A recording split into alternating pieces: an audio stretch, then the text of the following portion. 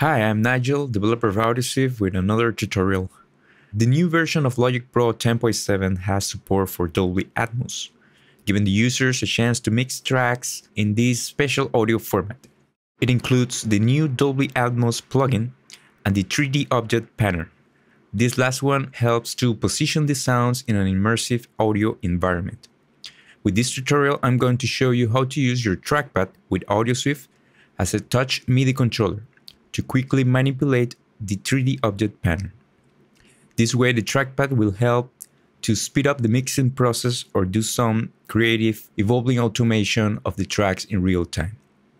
This tutorial isn't about how Dolby Atmos works. If you're new to immersive audio, I will recommend to watch a tutorial about the basics of Dolby Atmos.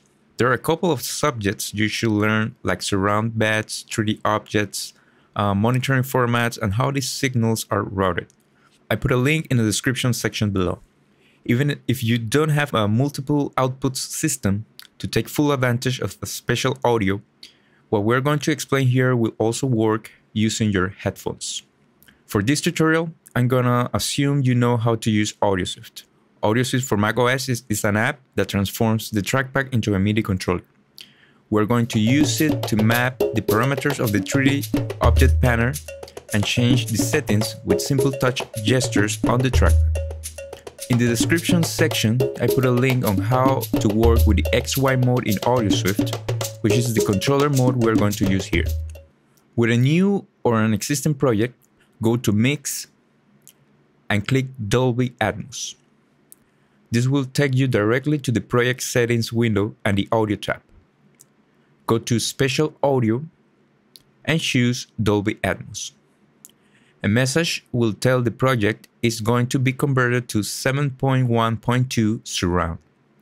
Click OK and close the windows. Now the Atmos plugin appears in the master track. Open it. If you only have a stereo output system, change the monitoring format to binaural and put your headphones. In this plugin, we'll get a visual representation of the positions of the tracks in a 3D view. If you go to the track, the default panning knob is a surround panner. Right-click to change it to the 3D object panner and double-click it to open the window. We're going to map the left, right, and back front parameters to an XY pad in AudioSwift and the elevation, size, and spread to sliders. In this project, I have a percussion track, a clave, and a guitar. In the first track panner, I click the link button. So every time I select a track, the panel windows updates. Open the AudioSwift console window and trackpad windows. In the console, click the yellow star.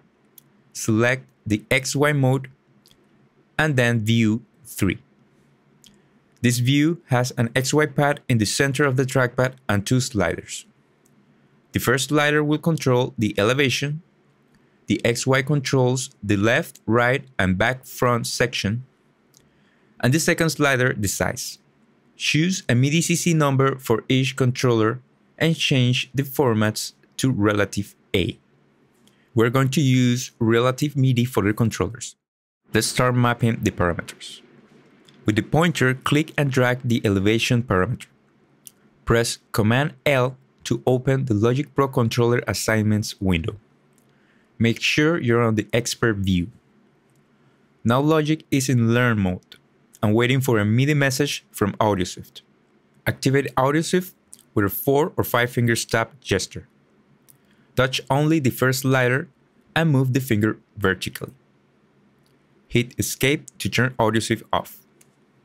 The control is mapped, however, we need to manually change 3 settings. On Channel Strip, choose Selected Track. On Format, choose Sign Magnitude. And in Mode, choose Relative. Close the controller assignments window. Now test the controller. Tap again the trackpad and move the slider.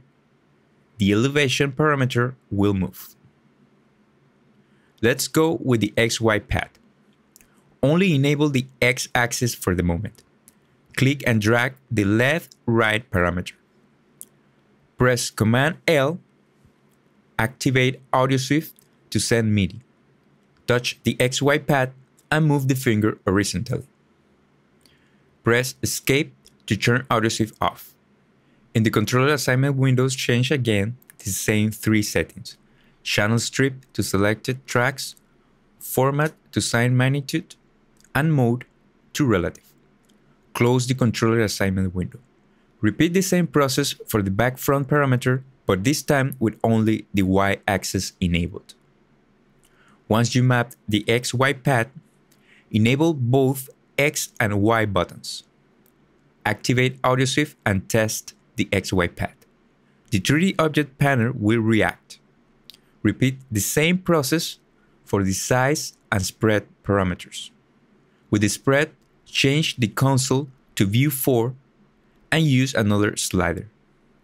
Use key shortcuts Z, X, period, or comma to jump between view 3 and 4. I already mapped all parameters and I'm going to test the controllers with sounds. Put your headphones on. First, the percussion track.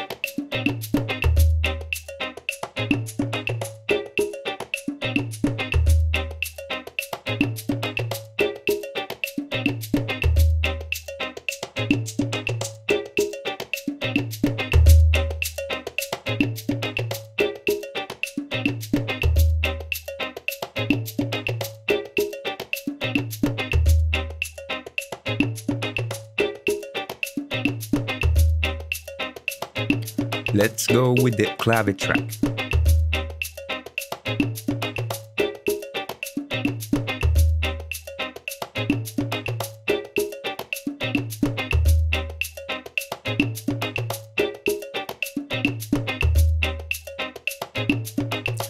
And now with the guitar.